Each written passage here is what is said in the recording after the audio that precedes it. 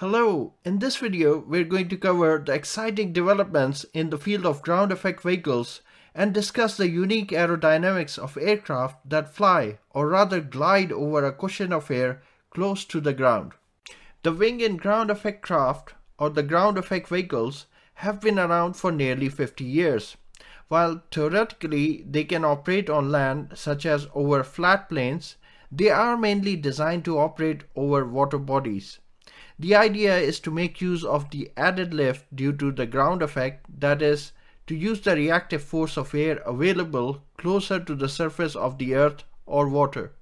The ground effect increases the closer you get to the surface, peaking at an altitude of around 5% of the wingspan, where you can get the craft operating at around 2.3 times as efficiently as if it does in free air. Interestingly, during the Cold War era, the wing and ground craft saw development, but mainly for military applications. After all, they provided many capabilities that existing technologies couldn't. They could carry a massive amount of payload at high speed. They were stealthy in operation, flying low enough to avoid radar and above water to avoid any sonar detection. They had the potential to fly deep into the enemy waters, even over naval mines, and so the wing and ground craft developed during the Cold War era achieved exactly that. They weren't designed as high-efficiency transporting vehicles for civilian use. But things are taking a turn. This is because of two reasons. Firstly, more stringent maritime emission regulations are being enforced, and secondly, because of the arrival of electric aviation technology. At present, the maritime technology is undergoing an overhaul after the IMO 2020 regulation. The fuel used by the marine industry is sulfur heavy because it's the lowest cost. Regulatory bodies have been trying to curb the pollutants and have continually lowered the maximum allowable limit for various harmful effluents. The regulation near ports for SOx and NOx levels are even more stringent. There are many transporters that have turned towards electric ferries. Although these have been operating successfully, however, they require huge batteries with capacities of 4 megawatt-hour or more, almost equivalent to 40 Tesla Model S battery packs.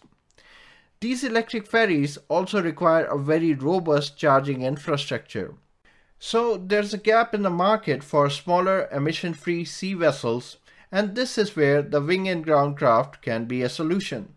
Let's discuss their general advantages. The wing and ground craft are championed on the basis that they are more efficient than equivalent aircraft and are quicker than equivalent marine vessels.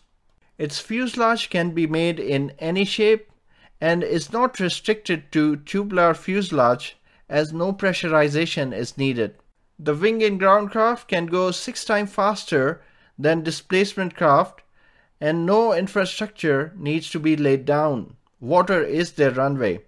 And with the electric propulsion, there are some added benefits such as better harbor maneuvering. Motors can be spun in reverse for braking. Secondly, distributed propulsion can be used, leading to even more efficient cruise. The third advantage is that more energy is available for cruise purposes, and we'll elaborate that in a minute. There's also no problem of foreign object or spray ingestion, as is for combustion engine air inlets. There are zero emissions, and these vehicles are low noise. And compared to eVTOL, the required takeoff energy is not very high. Note that the 20% portion of the battery energy that in other electric aircraft is allocated for reserves is not needed in the case of sea vessels, and regulatory requirements to certify such an aircraft are much more lenient. Having said that, there are a few disadvantages of wing and ground craft that must be mentioned. Firstly, some of the high aerodynamic efficiency is reduced because of certain design compromises that have to be made due to adverse effects. For instance, the hull needs to be strengthened for seaworthiness, which means compared to an ordinary aircraft, the airframe is heavier. Likewise, there is higher pitching moment on the wings of the wing and ground craft. To counter that, bigger stabilizers have to be used, which brings with it a drag penalty. Similarly, when operating in choppy waters, the ground effect is reduced and the takeoff is bumpy, if at all possible. For open seas, a larger aircraft is required. A small wing-and-ground craft operating on open seas would be required to operate out of ground effect too often to make the operation viable. Therefore, open sea operations are for practical purposes limited to larger wing-and-ground vessels. The wing-and-ground craft have three different configurations: the ekranoplane, reverse delta, and tandem wing. The ekranoplane configuration was used by the Soviets for developing their 100-ton capacity Lone-class wing-and-ground craft.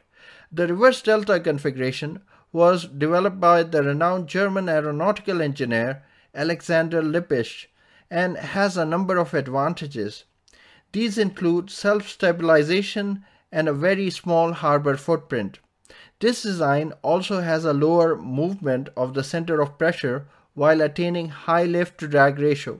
The reverse delta wing arches down and has a wide leading edge and a small trailing edge. The wide portion of the wing captures the air and funnels it down, thereby maximizing the ground effect. It is for these reasons that a Singapore-based company called WidgetWorks obtained the patents for this design and have developed their aircraft called the Airfish 8. This is a 2-crew, 6 to 8 passenger aircraft that operates on 500 horsepower automotive engine.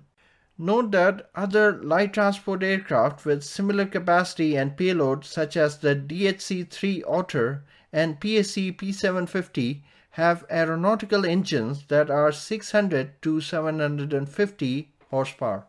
More recently, Regent Aircraft has announced the Seaglider, a 12-passenger, 8-propulsor, high-wing, fully electric wing-and-ground craft.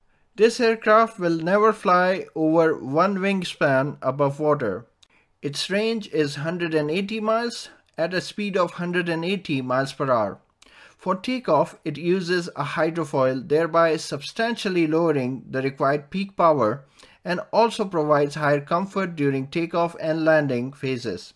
Unlike most wing-and-ground craft that have the aspect ratio in the range of 1 to 3, the Seaglider has aspect ratio of around 6, closer to that of a conventional aircraft.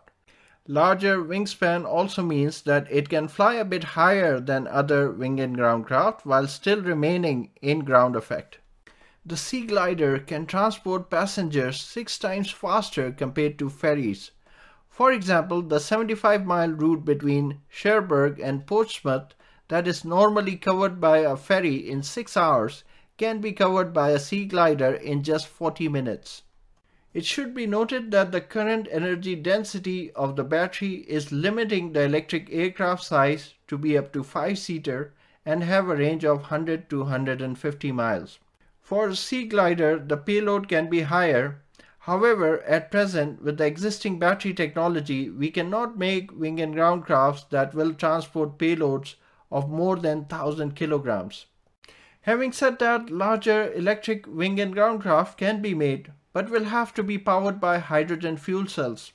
Although hydrogen technology at present is expensive, but on a larger vessel, some of its generation can be done with energy from onboard solar panels, retractable wind turbines, or a combination of these.